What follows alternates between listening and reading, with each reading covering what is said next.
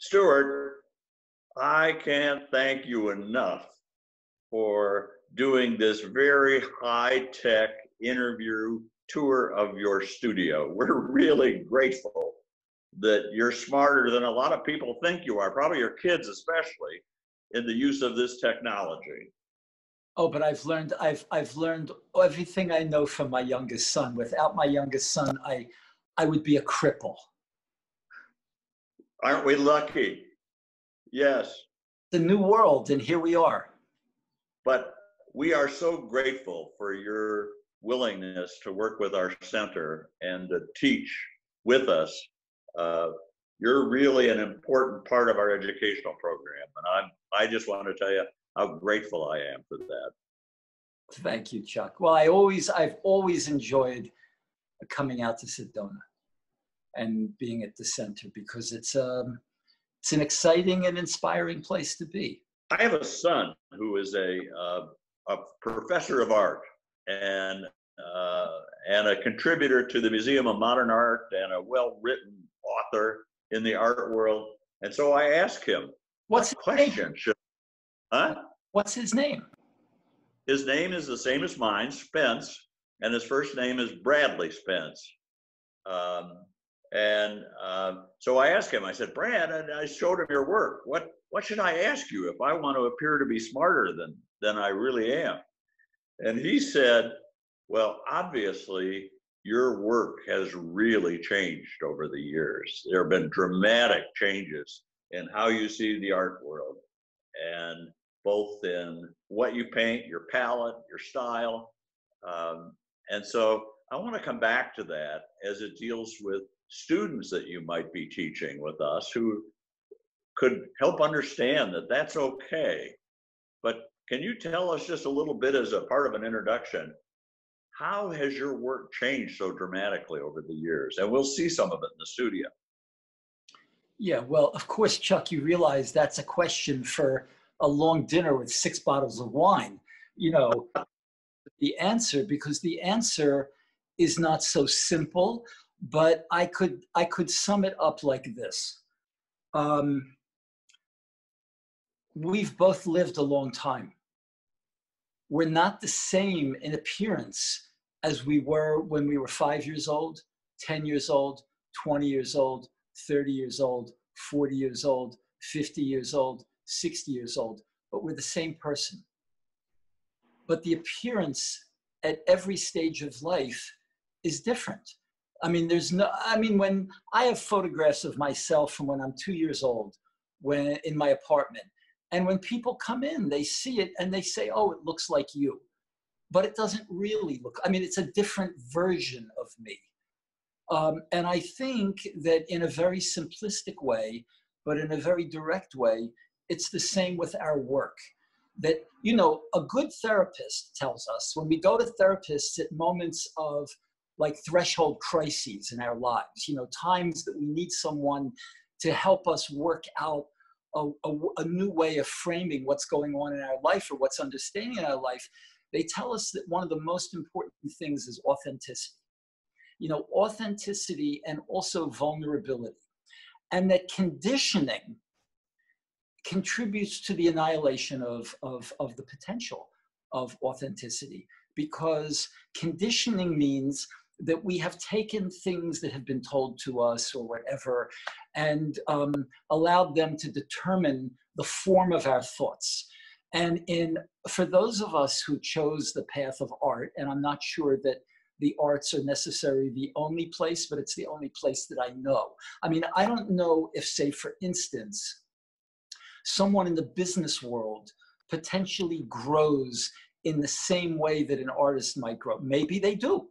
But I think potentially, if someone is open to looking at the world around them and to thinking about what is their feeling, what is their response, how do they use materials, what is the nature of the object that they're making, if we come to this with preconceptions, we're breaking our legs. To me, expectations are the jailer. It took me a long time to understand this, but expectations are really like a jailer. They keep us enclosed in in like a calcified idea of who we are. And if we are moving through our lives, and if we're living in the visual world, it doesn't matter what we're doing, whether we're working two-dimensionally, three-dimensionally, photography, sculpture, play, it doesn't matter, wood, paint.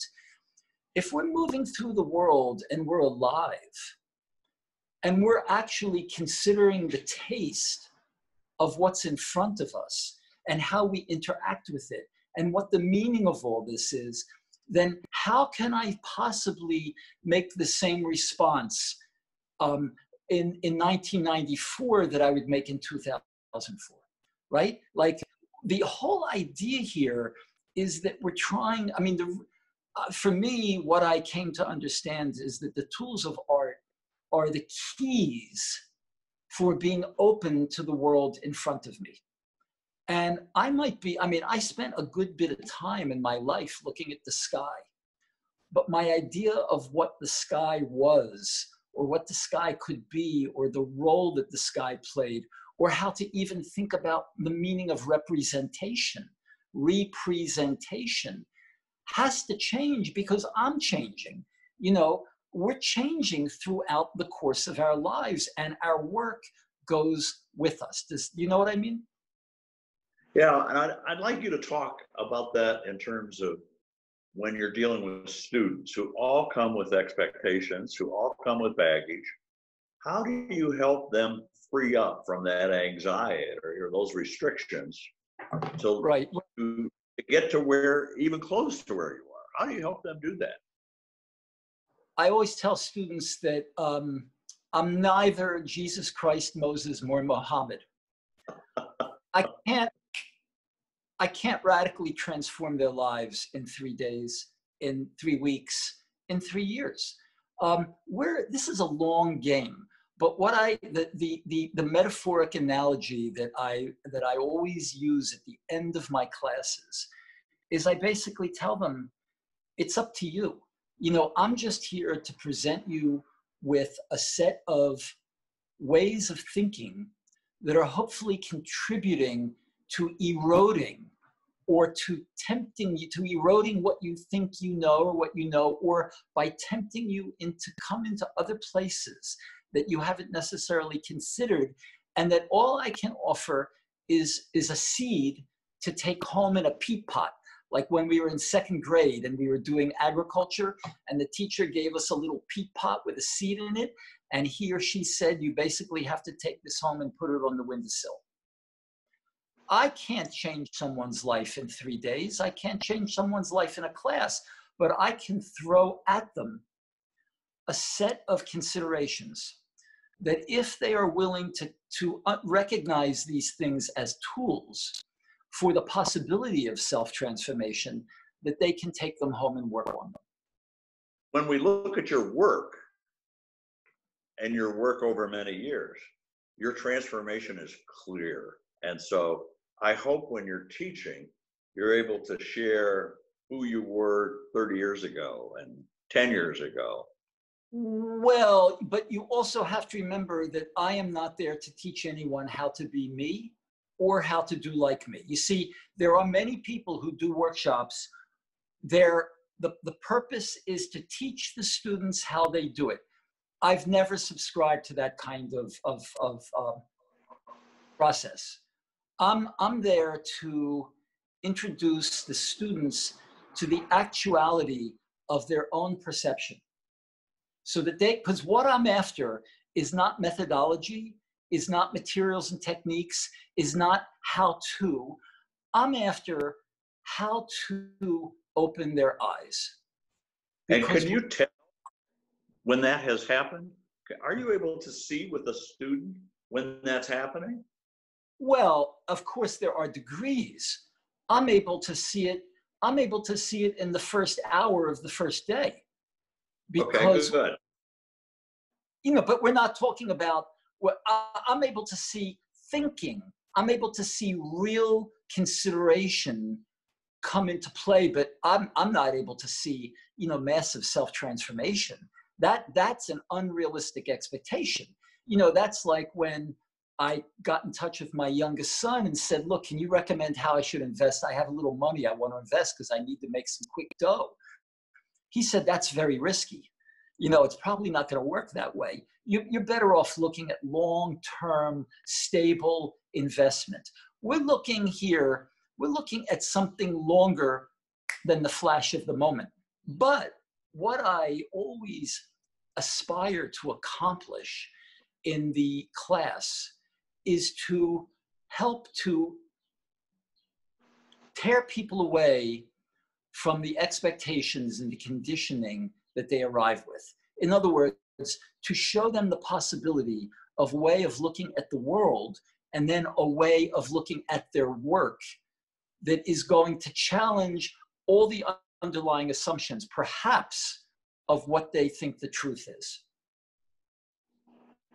It's a very risky place for people. I mean, I've had people call me like an effer in the class. Yes, I understand. Because Right. it's getting a little too close for like, I'm not interested in people staying in the comfort zone. I want to rip them out of the comfort zone as quickly as possible, but we're not talking about like brutality. But when students say, Stuart, this is the best thing that you did for me, or this is the best thing I got from your class, what are they talking about? They're probably talking about acquiring the sense of freedom, not to have to listen to all the BS that they've heard in the world as the rules. That's really big. That's a Well, huge thing.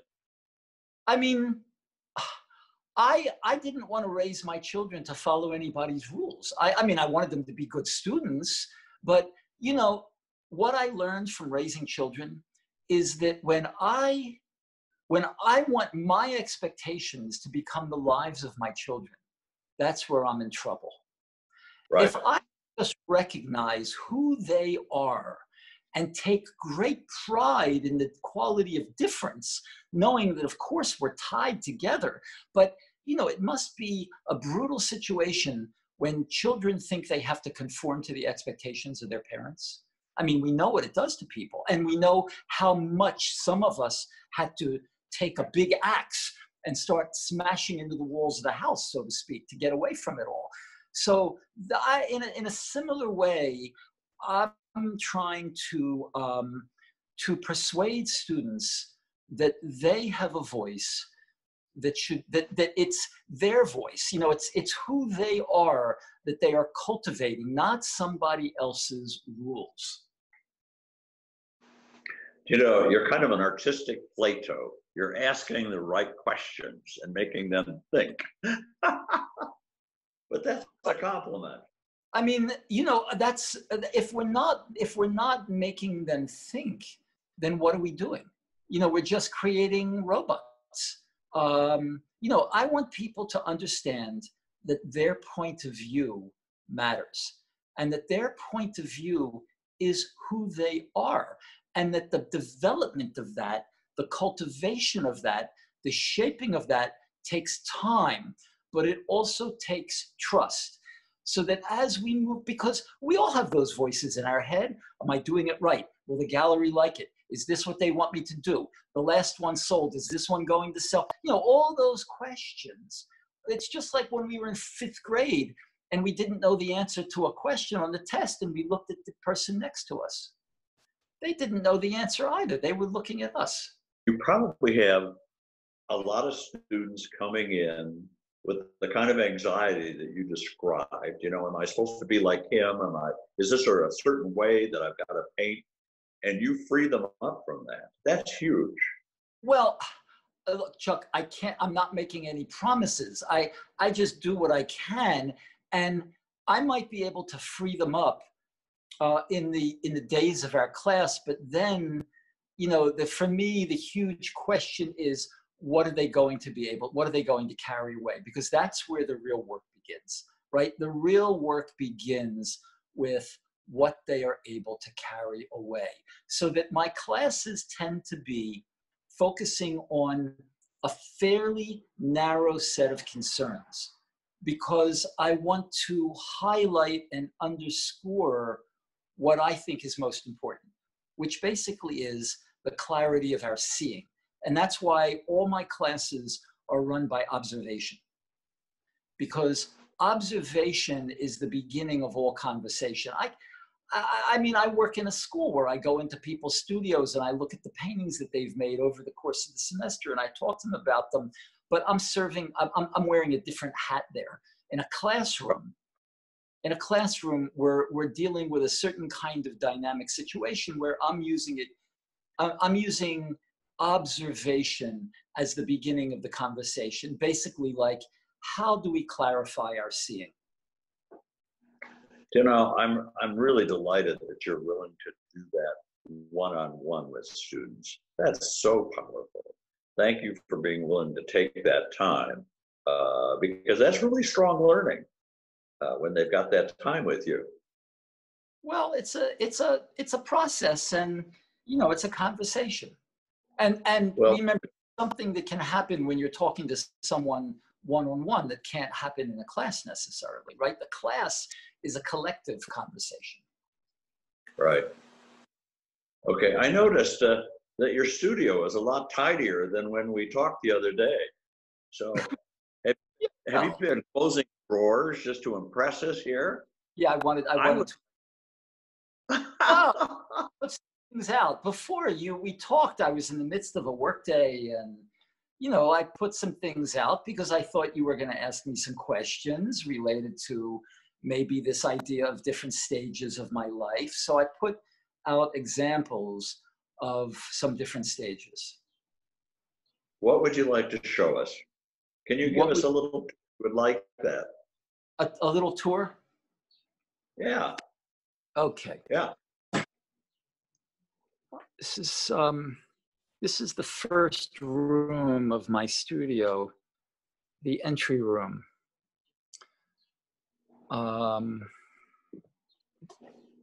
Cabinet with work on paper, drawings.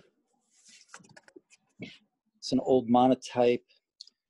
And I have racks with things and flat files kind of out the wazoo that have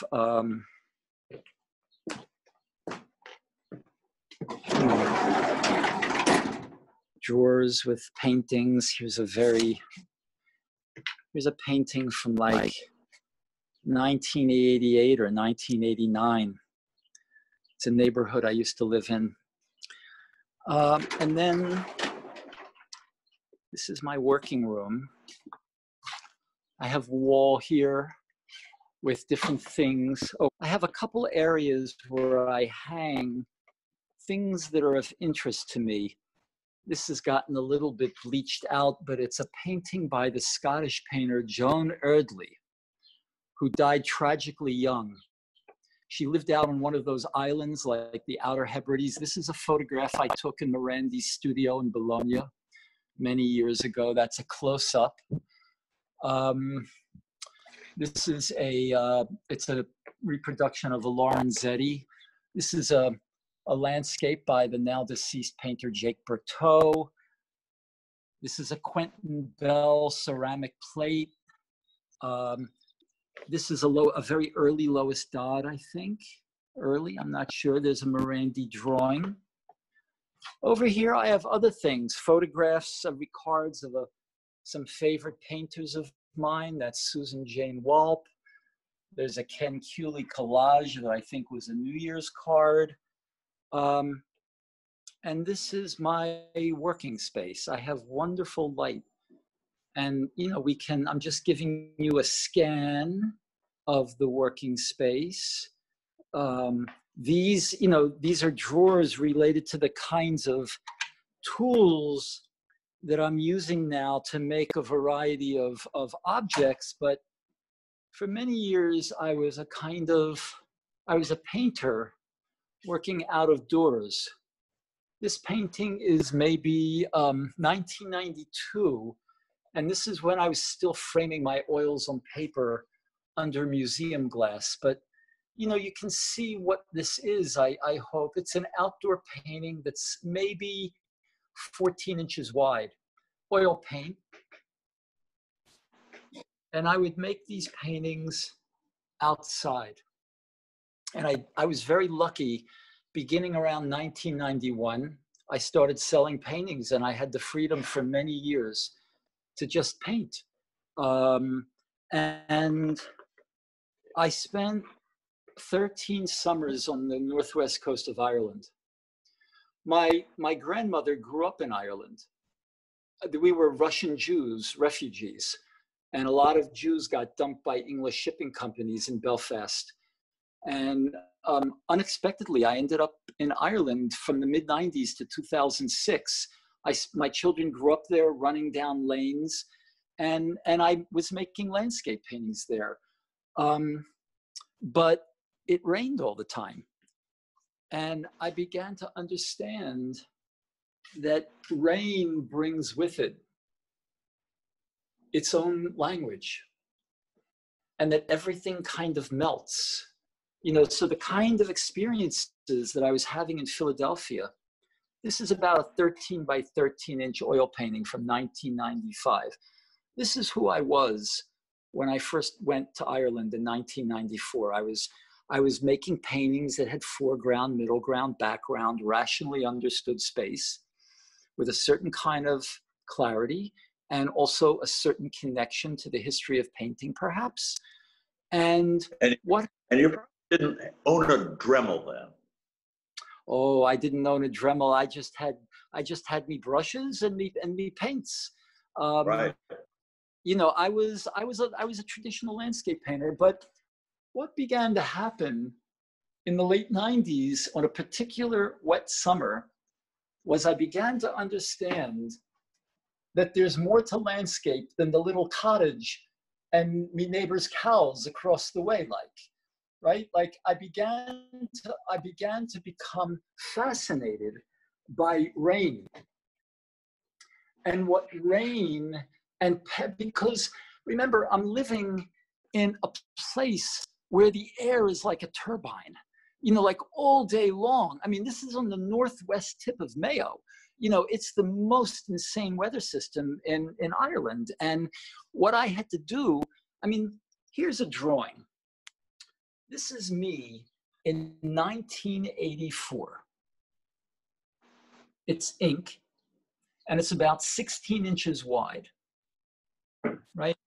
And these are the kinds of paintings that in the late 80s, I was doing in Philadelphia. So I was coming to the idea of landscape with a certain set of expectations. And Ireland released for me, it was like one of the most important experiences of my life to begin to understand that there are ways of reading landscape and of using landscape rather than just submitting to the conditioned expectations of history. And of course, you know, we find the rain paintings are really good teaching tools, and the way you describe them and what happened to them and how they impact you, that's really good teaching, Stuart, to share that. Oh, great. Here's another example, Chuck. This painting is probably from 2000, the year 2000. Now, this painting is probably from 2014 or 15, and you can see it's much larger. You can see them in relationship to one another. But at a certain point, I began to understand that I'm not just like copying what's there, that I also have my own response. Now, this didn't happen until I started spending my summers in Italy. I stopped going to Ireland in 2006 for a variety of complex reasons, but a lot of it had to do with the response of my galleries to these paintings, which of course people in Ireland loved. In 2005, these were selling for like 5,500 euro in Ireland. I mean, when I had my show in Cork, I met people who could speak, and the farmers I knew in my village, they could speak with such eloquence about the weather and about the meaning of the weather. You know, it's like they all had PhDs in feeling. But you know, you bring paintings like this back to America, and people look at you and they say, like, what on earth is going on? So, and that has to do with the marketplace. That has to do with, come on, I told you, like, I wanted another 4 boxes of last season's stuff, you know. And this isn't what the engagement is about. Here's another Irish painting. This is a very small one, but you know, it's in a kind of dark corner. But you can see that at this point, I'm trying to understand how to put into paint a moment of great transition, transitory. The weather.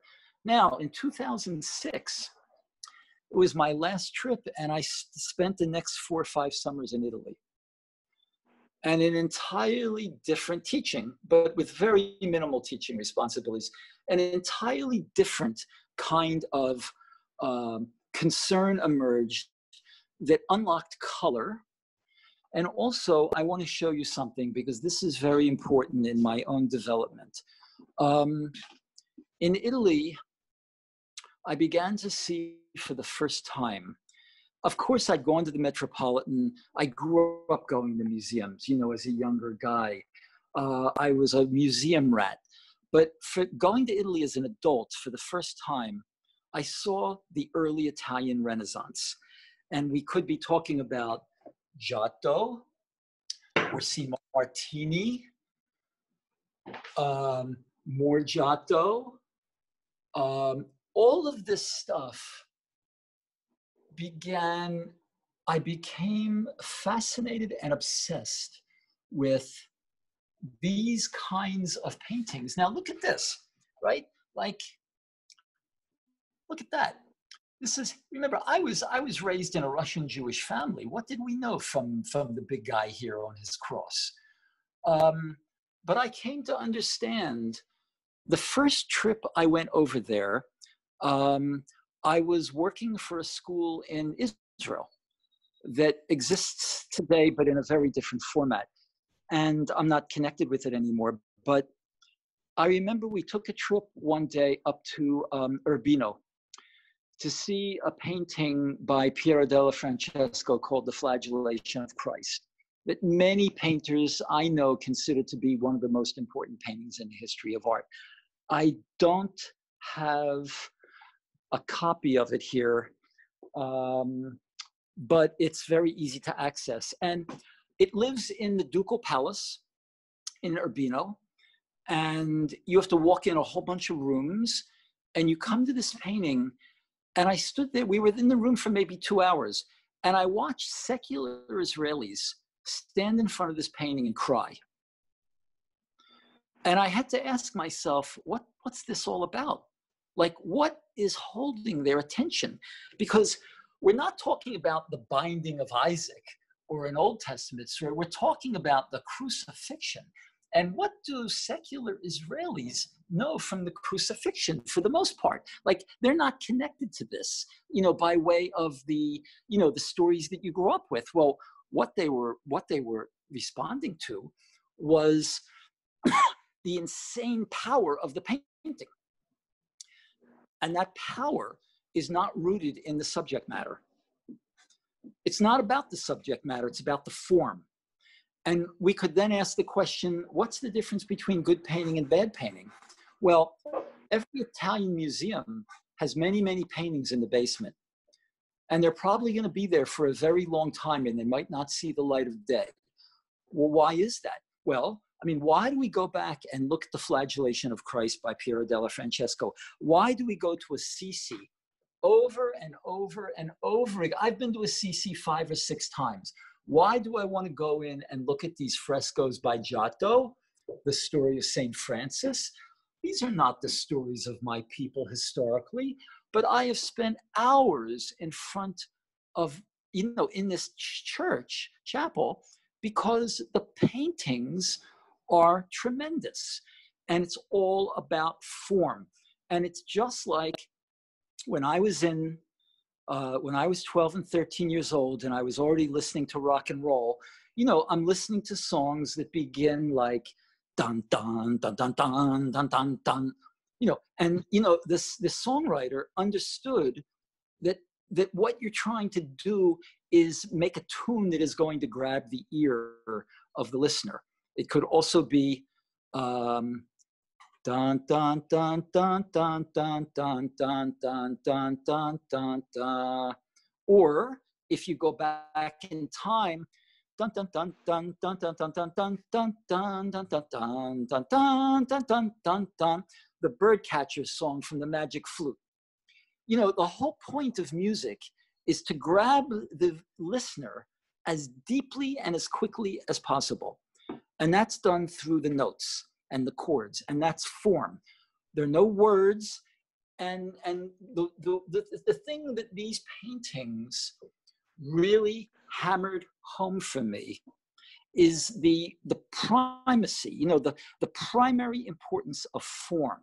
That for, you know, it doesn't matter what the painting is of. What we are concerned about with is what's going on between the four edges. You know, what are the political dynamics? And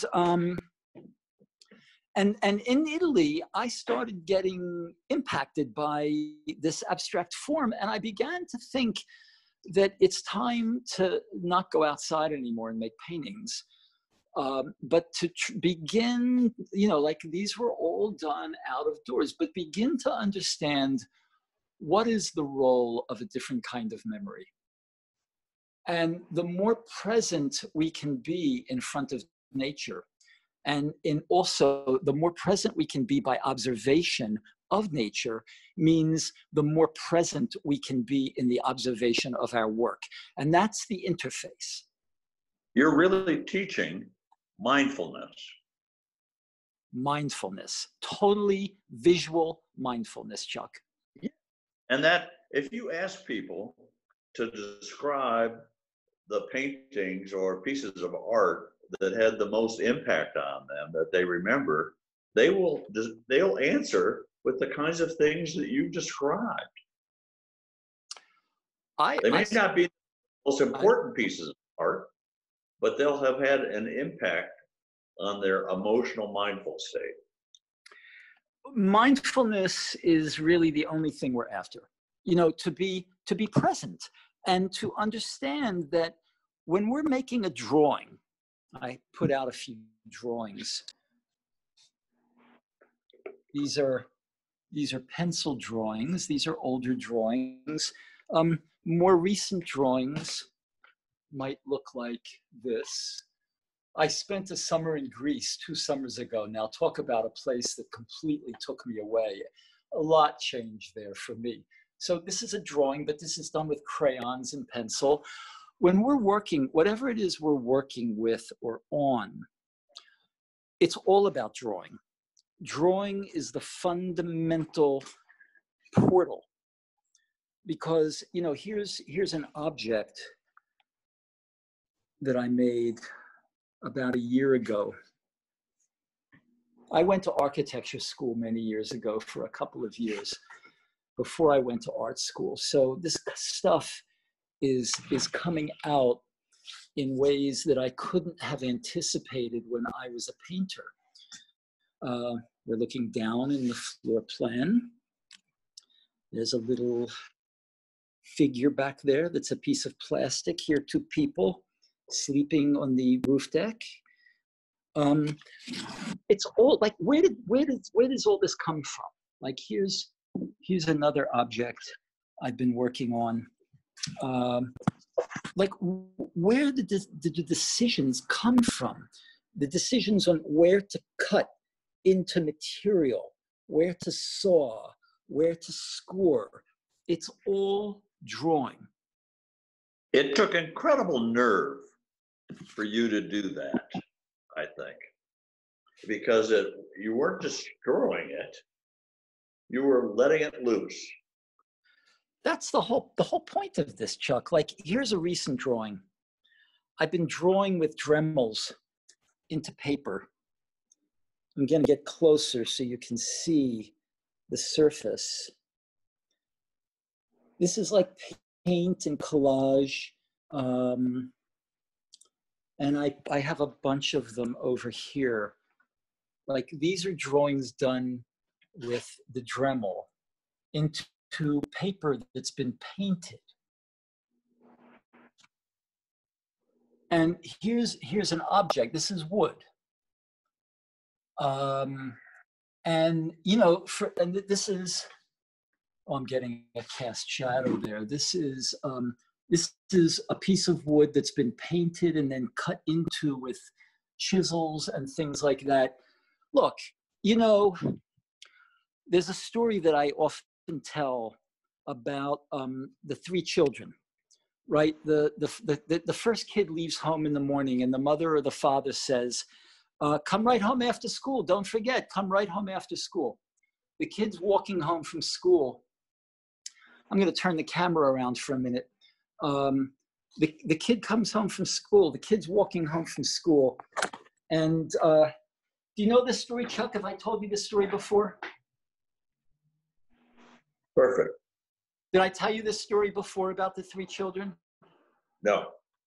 Right. So the kid leaves home in the morning, and the mother, one of the parents say, don't forget, come right home after school. Kid's walking home from school at the end of the day, comes to a familiar intersection, stops, waits for the light to turn, turns to the right.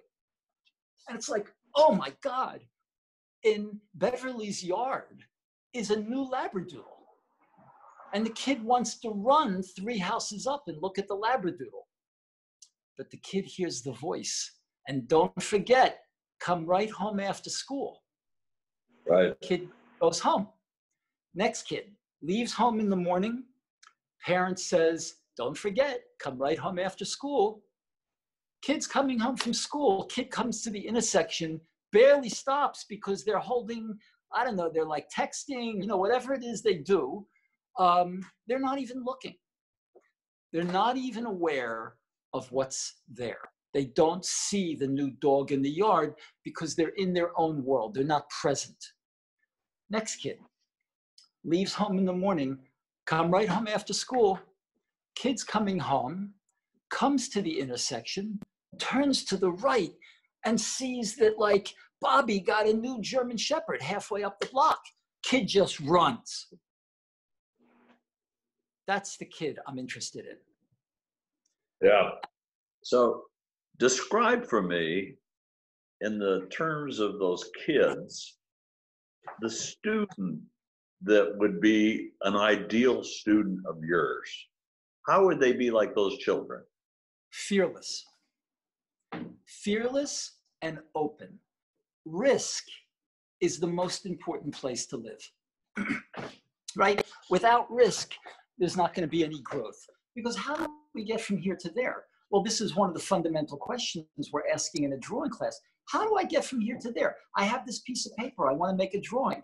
Where do I begin? Well, where does your eye go when you're looking? Like, these are large questions, but it's all risk, because if you come to the idea of making a drawing from observation, usually most people come with a conditioned set of expectations about procedure and how to go about it. And often, usually, those expectations undermine the possibility of being present. That most of us are seeing. So if you could,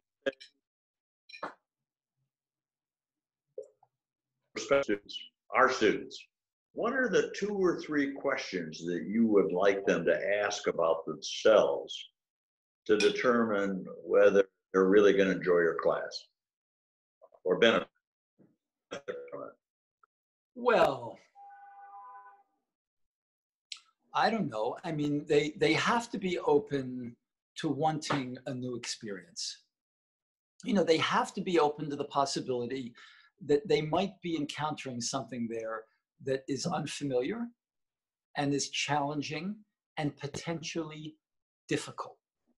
I mean, what I've seen over the 20 years of doing my classes is that people really appreciate that, because a lot of people who take classes have taken so many classes where after time they say to themselves, what did I learn?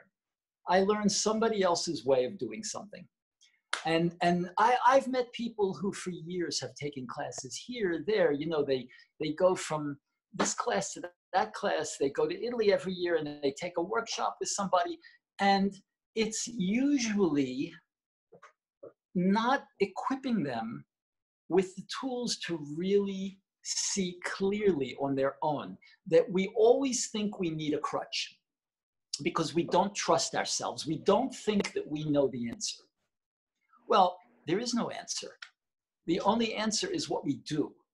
And what we do cannot be labeled right or wrong. Like for me, there is no right or wrong way to draw. What I want to know is the drawing communicative? Is the drawing articulate? You know, like what is the drawing saying? You know, in terms of, if I look at it as the viewer, as the audience, what dimensionality does the voice of the drawing have? So, you know, the primary thing that I'm concerned with in doing a drawing class is to expose them to the idea that with a pencil, even if we're just making a line drawing on a small piece of paper, what they aspire to understand is how to live in the saturation of the moment. In the saturation of the moment, realizing that a moment has enormous interiority. You don't need to make a big painting or a big drawing for that. It's the way you use what you have. Usually, on the first day of class, if I ask people to make a drawing, I'm just trying to get this in a light, you know, they'll make a drawing like this. And I'm looking at the lines and I don't know where to go because they're kind of all the same. That there's not much difference as opposed to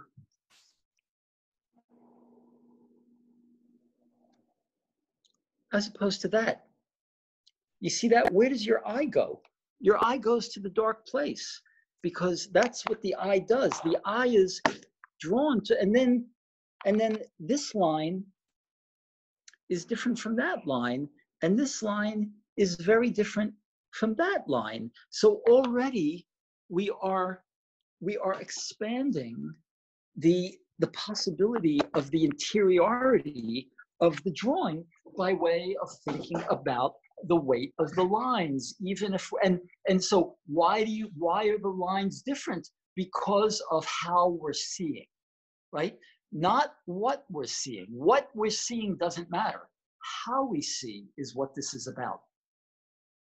So Stuart, through the magic of technology, you're going to present a workshop very soon. You want to tell us some details about that workshop?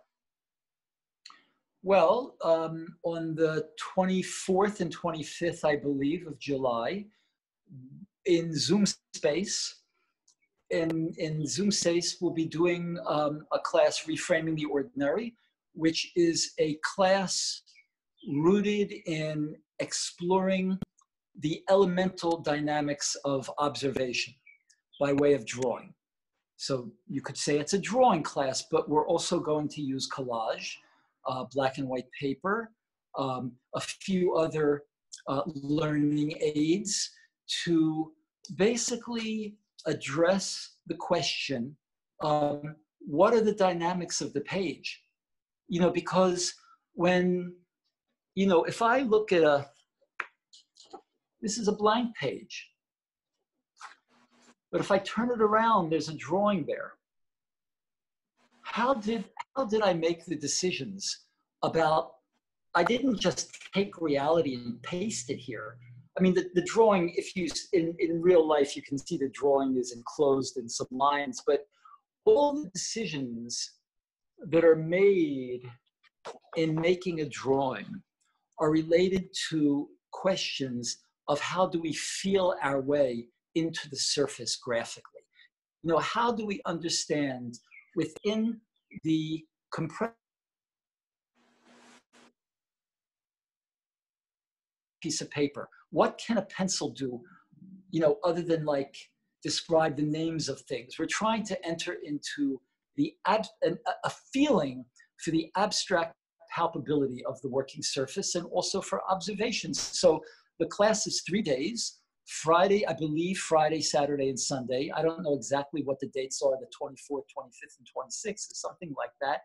And there's an opening talk the night before, which is required for everyone in the class because it's a presentation of some concerns of mine in which I'm trying by way of other people's work and photographs of the world around us to illuminate aspects of how we place ourselves visually in the world in front of us.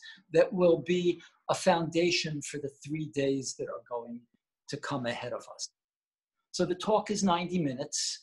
And then also, once the class is finished, which I think is on Sunday, in the following week, there will be an opportunity for each participant to talk with me privately, whether it's FaceTime or Skype or whatever they want, where we can talk privately about things that are of concern to them.